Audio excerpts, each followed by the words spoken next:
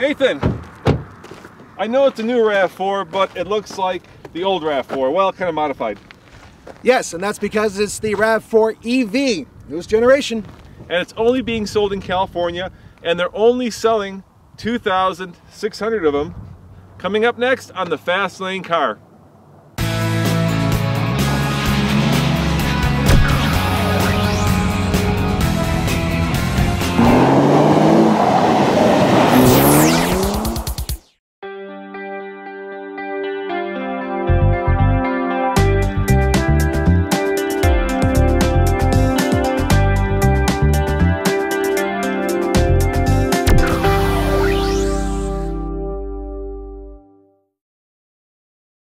All right, Nathan, what's under the hood? Well, an electric motor. And here's the interesting part about it. It actually has two types of power. It has its regular power and it has its sports power. And what's the difference? Normally, torque, and that's what it's all about with electric vehicles, 218 pound-feet. But you hit the sport button, 273 pound-feet of torque. That is a lot of torque. That is a phenomenal amount of torque. That is 100 pound-feet more than the regular RAV4. Yeah, and you can really feel it off the line because you have maximum torque at 0 RPM because it's electric. Impressive. And the horsepower, do you remember that? 153. 154. 154. Okay, 154. We want to get that right.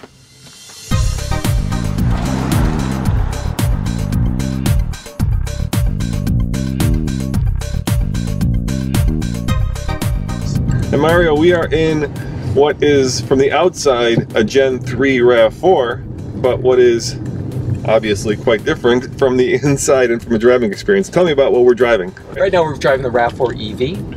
It is based on the 3rd generation RAV4 platform. And this will only be for sale in California, is that right? Yes, correct. That is for Northern and Southern California South. And why only California? Why not the rest of the country? Well, I guess that's the first question people are wondering. What we want to do is we want to just test the waters in regards to electric vehicles. You know, we're seeing electric vehicles out there. We know they're becoming popular, especially with the price of gas, you know, going up and up. I left Los Angeles Monday and it was $4.19. So we're just trying to feel and see how people like it, if they're interested in it, and it might be something we will expand on even more later. What's the range on this vehicle? Well, we have different ranges on the vehicles because you can charge the vehicle either in a normal or extended mode. In normal mode, it is 92 miles. Extended mode is 113. But the government says we cannot take either one of those numbers, so we had to use a number in the middle, so it's 103. 103.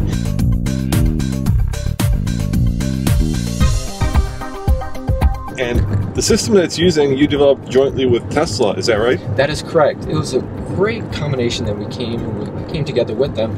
And the nice part about it is we're using technology that they've used, battery systems that they use, and they're very familiar with. People have heard about them in the media and things, so it's a great system and it was a great partnership. Is this the same technology that's in a Tesla Model S? It's very similar to it.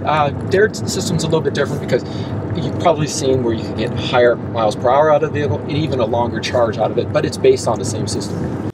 Now, in terms of cost, how much is this car going to cost? The cost of the vehicle is $49,800, and that is pretty much complete itself. There is no other options available except for Blizzard Pearl White, which would cost you a little bit more.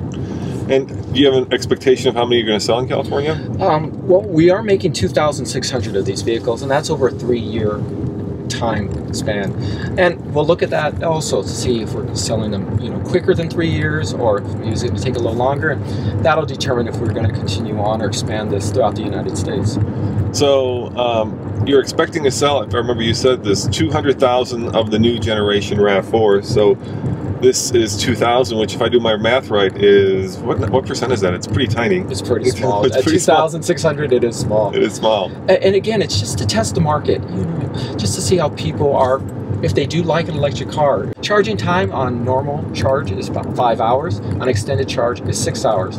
Now, I've spoken about normal and extended charging. What I'd like to say is the normal charge is what we'd like the customer do every day on an everyday basis. The extended charge is to be used once in a while. Say you know you have a longer distance to go, or you go into maybe an extra stop that day. That's what the extended charge should be used for, and that's not on an everyday basis, but like on a once in a while basis. Now, is that using 110 or is that using 200? 200 and what is it? 240. 240. Yeah. At 40 amps, and that'll get you the 5 hours or the 6-hour charge. I thought so. It's on it very quick. How about if you just plugged it at home? How long then? If the battery is pretty much fully depleted, you're looking at 44 plus hours. Yeah. So there's quite a big difference. And the charger that does come with the vehicle, we want to recommend that is for emergency uses only. So say, you know, you go to a friend's house or you decide to maybe spend the night at a relative's home and you're like, oh, I still need to charge the vehicle. That's what it'd be used for. But mainly you want to use the charger that you will have in your home.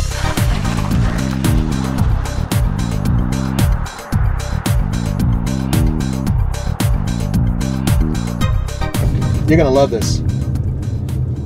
So when you're in regular mode, this thing puts out 218 pound-feet of torque. That's pretty good. In sport mode, which is where it is right now, 273 pound-feet of torque. Once again, 273 pound-feet of torque. 0 to 60, sport mode, air conditioner off, not that it matters. And altitude doesn't matter either. See what happens. Whoa! Man, this thing's got some balls. Wow. Wow, wow, wow. 0 to 60, 6.74 seconds. That's really good. Now, bear in mind, this was impromptu, so it may have been a slight downhill grade. So what I'm going to do is go back the other direction, and if we combine the two 0 to 60 times, we should have a pretty good estimate. The guy was saying, Mario, a gentleman who's all about electric RAV4s, said that it was around 7 seconds with the sport mode on. And you know what? That sounds about right. So we'll try one more time.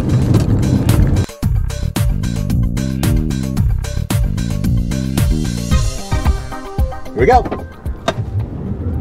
Man, this thing really just maximum torque is at 0 RPM. It's a cool thing about electric cars. Okay. 0 to 60. Coming the other direction, slightly uphill, 7.17. So if you combine the two together, it's about 7 seconds. And the thing is, with electric cars, with the exception of if the battery is completely depleted, you will get that same time again and again and again and again. They're very consistent. It's electric, so you're not going to have any variables dealing with temperature, ambient temperature. You're not going to have to worry about high altitude. Simply put your foot down and go. I gotta say, that's fast. I mean, if you think about it, this thing, the battery weighs like well over 800 pounds. I weigh 250 pounds. So consider me 2 passengers. 7 seconds. Wow, that's fast.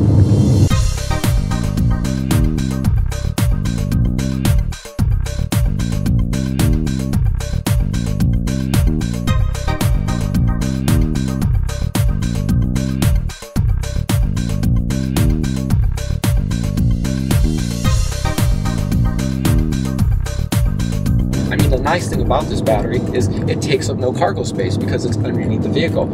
But because of that placement, and it's sitting between the front and rear wheels, it makes the car handle now like a sports car. I mean, one of the neatest things I've been told from journalists was, this rides just like a regular car. And that's really nice to hear. Is this front wheel drive? It is front wheel drive. And does it have only one motor or one motor in each wheel? One motor itself for both wheels. For both wheels. Correct.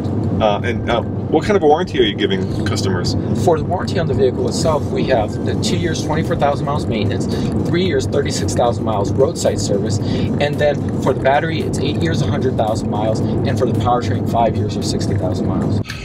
Power output, 129 kilowatts. Mileage estimates, those are the interesting ones. So you're getting a 76 combined number. Is that the equivalent? MPG? MPG, yeah. Yes. Which is okay, but it seems a little low for an all-electric car. Is that because it's such a big car? Well, it is a big car. It's a heavier vehicle in itself. And, you know, the vehicle itself, we've done a lot of improvements for streamlining the vehicle itself, but for a vehicle this size, it's quite good. And what's your favorite part of driving the EV RAV4? The acceleration. Yeah? I mean, because it is an electric car and acceleration, it seems like instantaneous. I mean, 0 to 60 time, you got 7 seconds, 8.6 seconds, and that's in sport mode, 8.6 seconds in normal mode. It is quick. And the other thing is because of the weight of the battery, it handles really well. Does it also regenerate power? Yes, it does. Yeah, So co-op regenerative inside itself. So when you let your foot off the brake, it kind of feeds back power. Exactly. Into Plus the we have a little braking mode here, which also helps that as well. And I'll use that if, say, if we're going downhill, I want to do a little bit more braking with the vehicle, and that'll help. Now I see you've got heated seats. Is that to save on the amount of power that the car is using? Exactly. You're absolutely right there. What we found out is with using the air conditioning and heating system, you will draw a lot of electricity out of the vehicle, electricity that can be used for your mileage. So what we've done is, if you're using air conditioning or heating system, and especially the heating system, if you're warming yourself up, what we've done is recommend to put the vehicle in eco mode, and we have 2 eco modes available. First, I should say, we have normal, which is just like the heating system or an air conditioning system in the car you're driving. Yes. But when you can go left here, sorry. But when you press eco mode itself, what it does is cutting back a little bit on the air conditioning system, on the compressor, fan usage itself. Nathan, that's pretty impressive. We usually do 0 to 60 times, and we never get near what the manufacturer says, and you nailed it. Actually, you went faster. Yeah, well, credit the burrito I had for breakfast. It made me faster. So this is a car with a lot of firsts. It's the first crossover all-electric. Yep. It also is Toyota's first all-electric vehicle. Yep.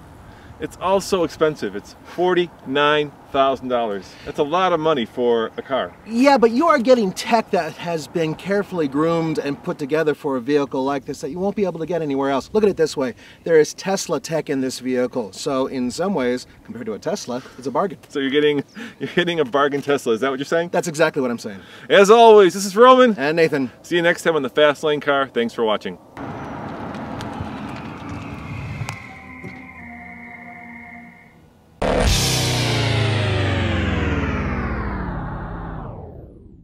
Now, is this available now to purchase? It sure is. Yeah, so you can go into your California dealership. How many people are living in, like, let's say they're in our hometown, Boulder, Colorado, because a lot of people are into electrics. Can they actually buy a car if they're not from California and bring it to Boulder? It is possible, yeah. But what we recommend is for people who do buy one of these cars to be living in California. The reason is because we've trained certain dealerships who've put up their hand and said, yeah, we want to be part of this program.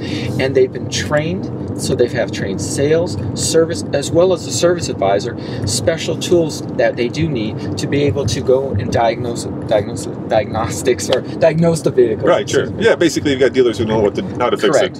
Yeah, but you do sell a plug-in Prius, which you sell nationally, which I suspect would be somewhat similar to this in that it also has an electric motor that is driven off a battery. So I guess I'm cheering for the hometown guys if they want to get a RAV4.